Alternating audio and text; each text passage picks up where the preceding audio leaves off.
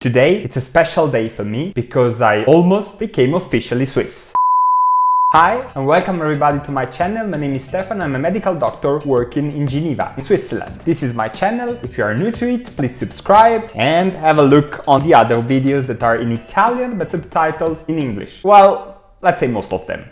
As I said, today it's a special day, and no, I'm not joking, because from today I can benefit from the same rights of a Swiss citizen, apart from the right of vote and the possibility to stand for public office, or being able to leave Switzerland for any period of time without losing my status. Yeah, quite a lot still. In fact, after 5 years on Swiss soil, I was granted a C permit. And to celebrate this milestone, I want to do a recap on how foreigners can settle down legally in Switzerland and how to obtain the Swiss citizenship. So, as I mentioned, after 5 years of working and living in Switzerland with a B permit, I fulfilled the criteria to be eligible for the C permit. But wait a second, B permit, C permit? What does it mean? Okay, right, let's start from scratch. If you want to work and live in Switzerland, whether you are European or from a country outside the EU, you'll need a resident permit. And according to your specific situation, you may fall into one of the following categories. Let's start with a B permit. Many of you will initially fall into this category. In fact, if you want to live in Switzerland and you hold a contract for more than 1 year or limited, you will be granted a B permit. The B permit is directly linked to your job contract. But what does it mean? Let's make it simple. No more job, no more permit. No more permit, no more party.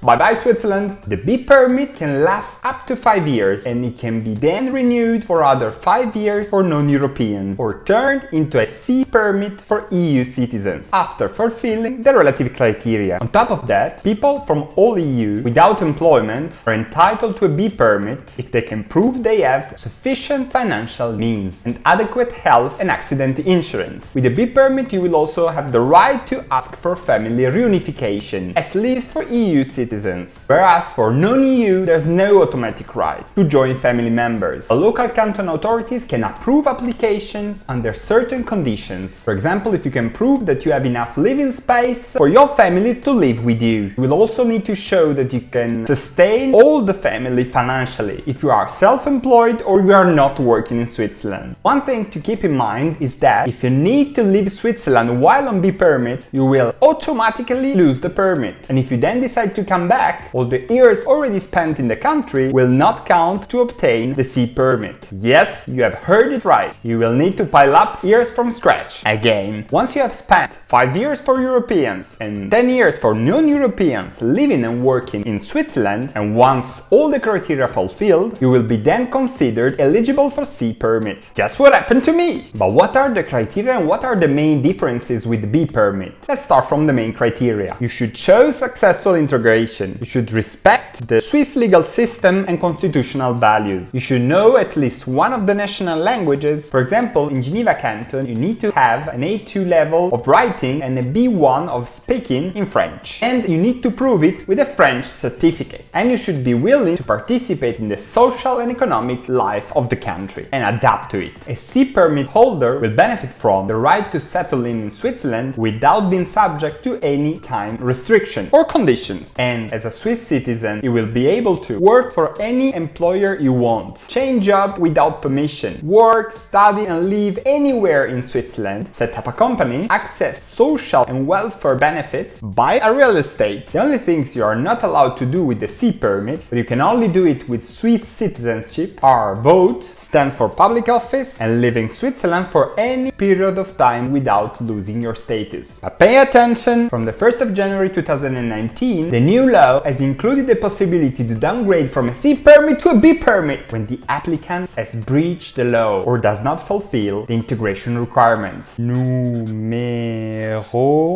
de téléphone. 2 points. You forgot the accents. Holy cow. Give it back to me. Okay, but what if I want to work in Switzerland and live in one of the neighboring European countries? Well, in that case, don't worry, you will not be the only one. You will be given a G permit. Cross-border commuters are citizens of EU member states who reside in one of the EU countries and work in Switzerland, either in an employed or self-employed capacity. Cross-border commuters must go back to their residence abroad as a rule every day, or at least once a week. And what about the non-Europeans? Third country citizens will only be given a G permit if they hold a permanent residence permit of a EU country. They also need to have had their residence in the neighboring country's border zone for at least 6 months. You are confused. My wife is too.